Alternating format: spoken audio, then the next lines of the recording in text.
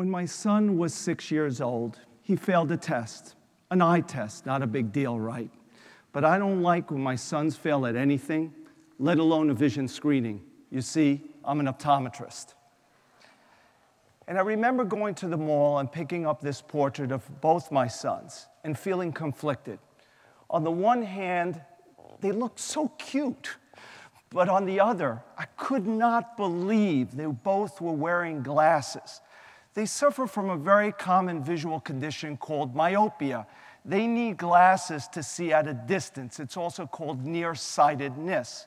And up to recently, doctors were taught that myopia was primarily due to genetics. But my wife and I did not wear glasses until much later in life. So I remember asking myself, what's going on here? Because I noticed this more in my exam room as well. This led me on a career-long journey that started with a study investigating 6- and 7-year-old children of Chinese ethnicity.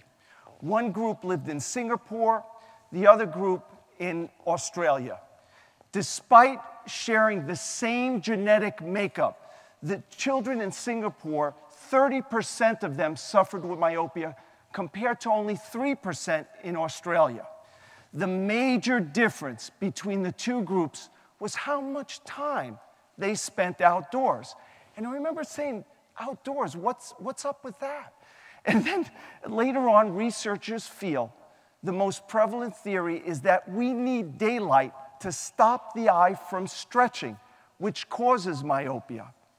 And this is not a problem isolated to East Asia. In the United States, the prevalence of myopia has nearly doubled since the 1970s to 42%. I wonder what has changed. A lot of things. But the sad truth is there are surveys that suggest that our children spend less time outdoors than prison inmates who are mandated to spend 2 hours a day outside. Makes you wonder who's locked up. The World Health Organization is now calling this a myopia epidemic. They project by the year 2050, half the world will suffer with myopia.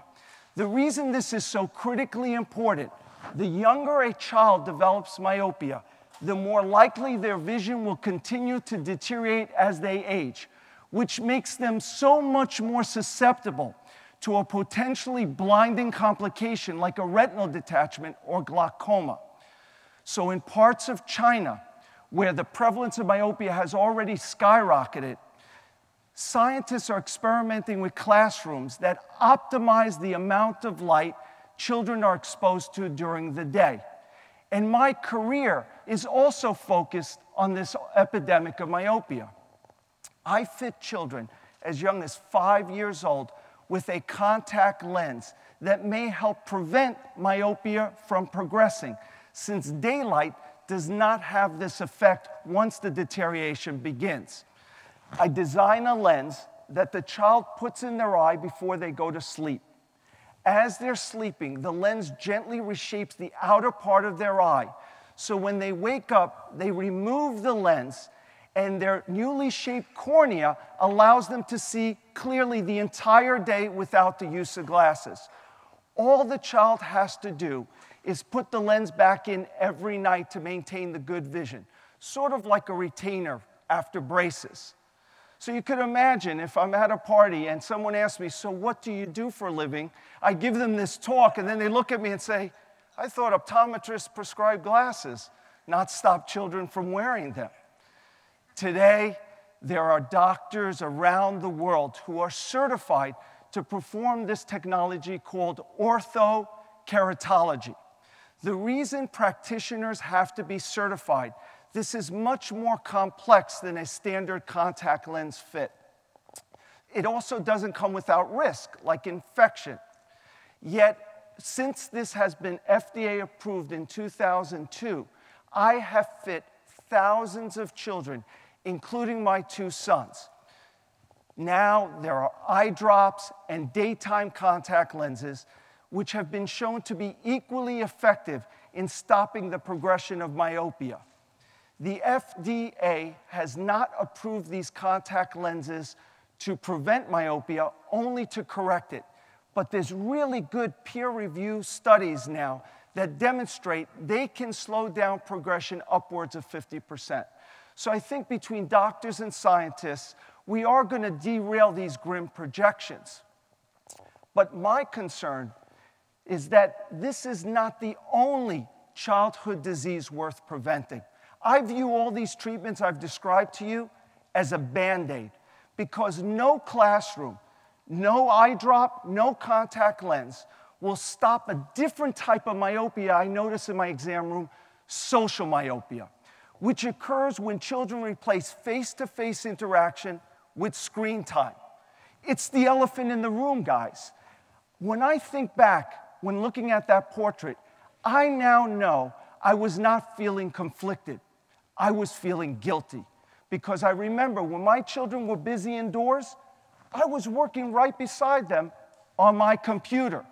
It was convenient for me to have them indoors because I fooled myself into thinking that it was safer.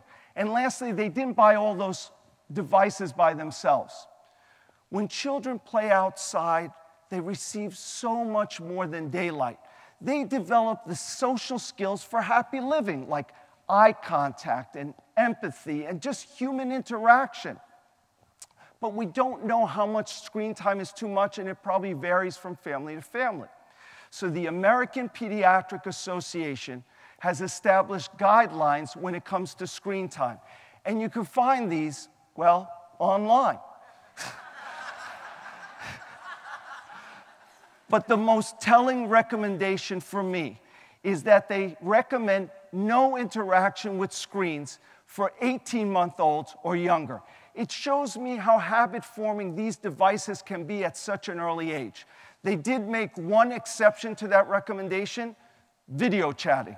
And I'm convinced there was a grandparent on the panel who gave us all a pass. But parents confide in me the reality within their homes. They'll say to me, the school gives my children tablets, and all their homework is online. They'll also tell me they don't want to ostracize their son or daughter by not giving them a smartphone because most of their peers own one. And lastly, for the most part, their kids are really good. They don't want to seem like they're punishing them by limiting their screen time. So this is what I learned after practicing for 30 years and examining countless families. You are the guidelines. You set the tone. What is lost when families stare at a device while eating or isolate themselves on their phone during family drives? Yet we're all guilty of this, including myself. So as a healthcare provider, I give you permission to limit your child's screen time and send them outdoors. Our roles may have changed. I remember my mother used to corral me indoors, but now we have to just send them outdoors. I remember my fondest memories of a child were outdoors. And from this photograph I located, it seemed like I really aspired to be a speaker back then. Some things don't change. So here's my message to you. Listen to your gut when it comes to your child and screen time. When I embraced that technology, orthokeratology, that's what I did. If I had waited for unequivocal proof, I'd still be waiting, and thousands of children, including my 2 sons, would have suffered. I strongly believe this epidemic of myopia is a symptom of a much broader problem. Yet technology is not going away, nor should it. But our lives are out of balance. We need to collectively open our eyes and learn what it takes to raise well-balanced children, physically and emotionally, as our world fills up with technology. I thought I was being a good dad by keeping my kids indoors, ensuring they got good grades, ensuring they were safe. I was wrong. Little did I know the screens they were working on, while I was doing the same, was possibly robbing them of their eyesight and much more insidiously, perhaps stealing their joy. Thank you.